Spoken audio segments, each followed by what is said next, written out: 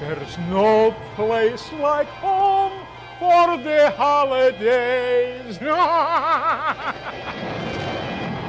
Hello there. It's that time of year again. Halloween.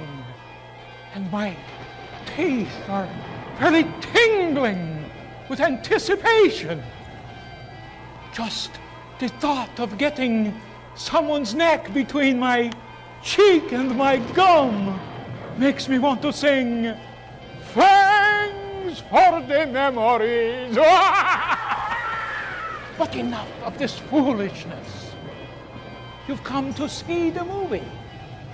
And tonight's waxy yellow buildup of celluloid is entitled Terror in the Wax Museum.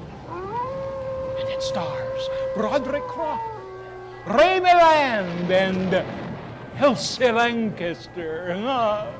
Those three in the movie should be enough to frighten anyone. Prepare yourself now for the ultimate meltdown.